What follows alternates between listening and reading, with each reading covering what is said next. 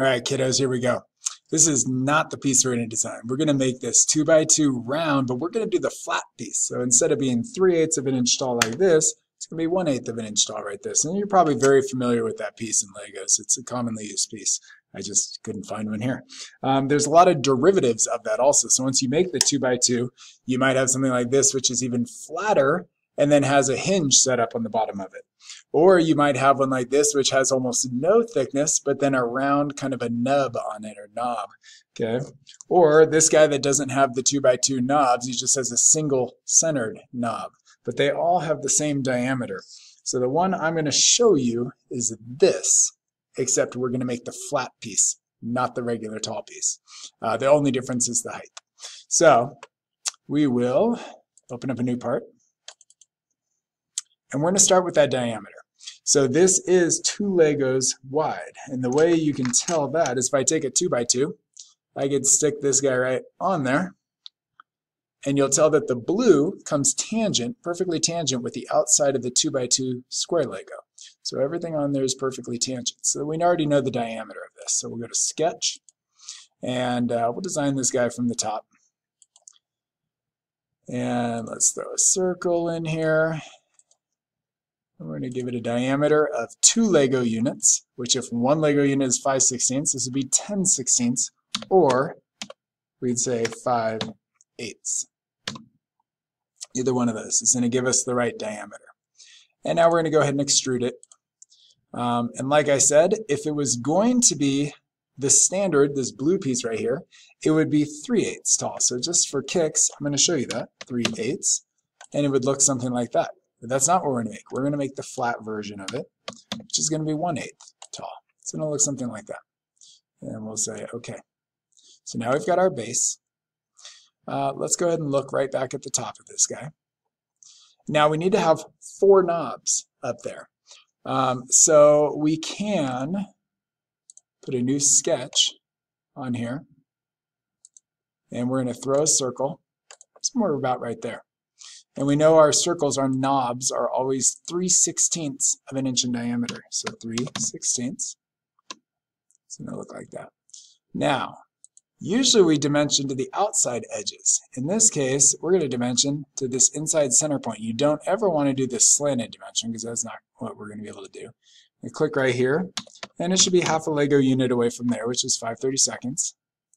And then doing that same exact thing again, if I can actually click on the right things, which I don't appear to be doing. Let's try that again. From here to there. And we're going to call that 5/32 also. Now, that knob is exactly where we want it. Now, one thing I want you to notice, do you see how the circle actually hangs over the edge just a little bit? That's right. But you'll see that'll get trimmed off. If you can see in this, the outside edge of these knobs are actually shaved off ever so slightly. So we will do that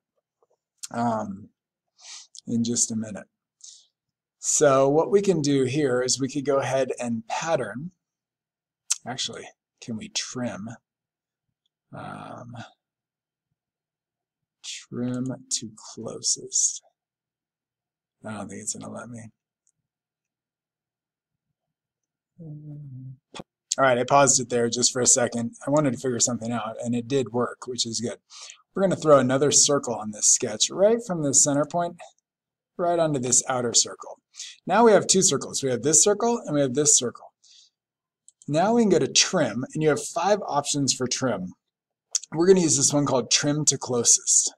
And I'm just going to select that little sliver and chop it off. So now our circle stops right when it gets to the perimeter of this. Okay? And at this point, we should be able to go ahead and select it. Oh, not that. Let's clear that out. Let's try that again. Select that. And thin feature somehow applied itself, so I'm going to uncheck that. Thin feature is not a feature we want to use right now. Sometimes if you're making something really small, thin feature is a good way to buff it up a little so it's not as breakable, but we're not going to use it right now. So there is our circle with a little bit trimmed off the edge so it doesn't hang off. And it only needs to come up 1/16 of an inch. So we'll say, okay, it's going to look something like that. And we're going to go circular pattern. Our entity or our feature is going to be our knob. So we'll click that and should select the whole thing. Let's try that. There we go. Then we got it. And the direction is what it's going to spin around. It's going to click on the outside of this. And we want it spaced every 90 degrees. And we want 4 of them. And we should have knobs like that. And when we hit OK, we now have the top part of our 2x2 cylindrical object. Okay, let's rotate this guy. Now this part gets a little trickier, and I want to show you why. That's what the base of this looks like. Okay, you've got a cylinder in the middle, but you also have notch cutouts because the knobs are going to need to fit in where the wall would actually be. So the first thing we're going to do is going to shell this guy. And we'll go ahead and apply a shell right there. 1/16 for our thickness. We're going to get something that looks like that. Okay, now let's go ahead and put a sketch right on this face. And that's our bottom face. So let's go ahead and look right at the bottom view. Now, here's the tricky part. We need to do a cutout right where a circle of this would be. So there's our center point from above. Okay, so let's throw a circle on here, and let's give it a diameter, like all circles, of 3/16 of an inch. And that's where a knob's going to have to be able to fit. And you'll see it does hang over just like it did before. And so now, because we know that 1 is in the correct spot, let's go to Extrude Cut. And we're just going to cut it up only 1/16 of an inch, something just like that. I'm going to say OK. And you're going to see it removed a little slot cut right there, just like we have on the outside of these. So that's actually perfect. That's exactly what we were hoping for. But that's only 1. We need 4 of them. So the nice thing is, once we do that cut, we can now circular pattern that cut. And oftentimes, in order to select it, you have to look at it from an angle. So the feature to cut, let me just click this. And it identifies that cut extrude. And we're going to say, okay, we want to spin it around this cylinder. And we want 4 of them every 90 degrees. And if I click, they're going to show up in all 4 corners. And we'll say, okay. Now the bottom is totally compatible with what we want. Okay, we still have 2 more things. We're going to go ahead and put kind of a cross-looking shape on the inside, a cutout. And I found this because this right here is kind of what we really want it to look like, and probably the easiest way to do it. So let's go ahead and throw a sketch back on this front face. And let's go ahead and look right at it. Sorry, I said front, top face. And we're going to put a crisscross plus sign. There's one, and there's the other. Okay, now we do want each of these to be a certain size.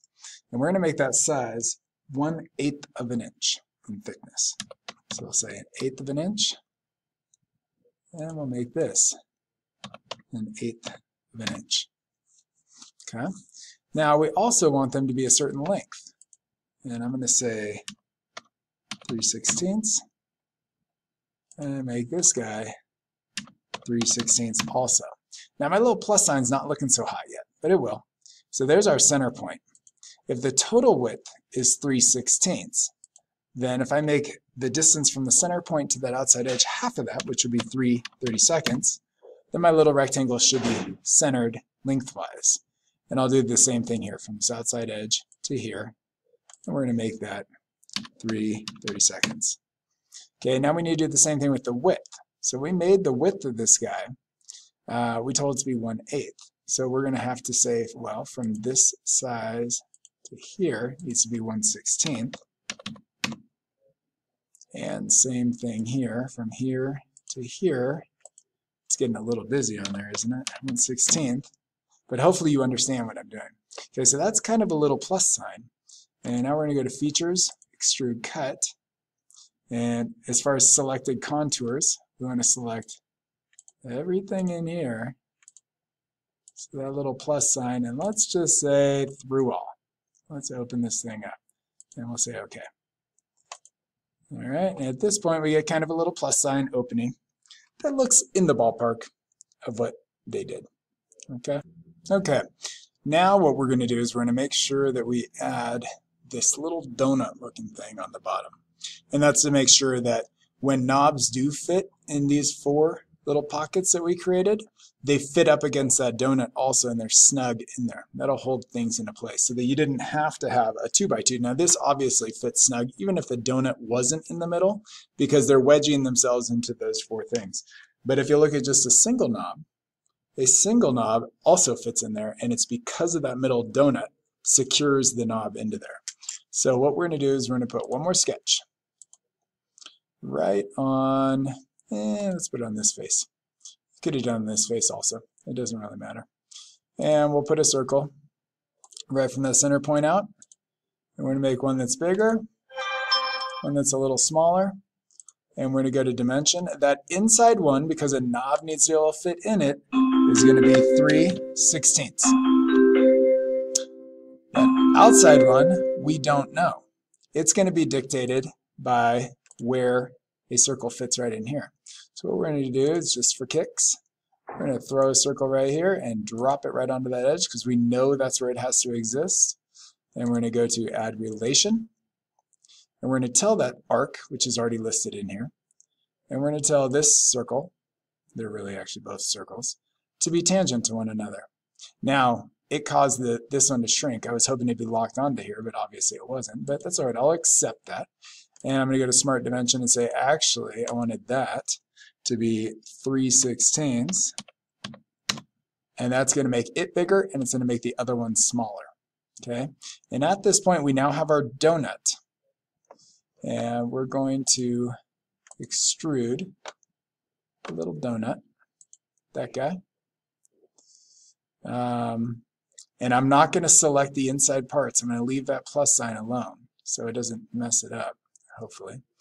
And I'm going to make sure that we're adding it 1/16 of an inch is correct because that'll bring it to this level. And if I didn't already know that, I could say up to surface, and then I could select that next surface. But I'm not going to. I'm just going to keep it at blind, 1/16, and we're going to say OK.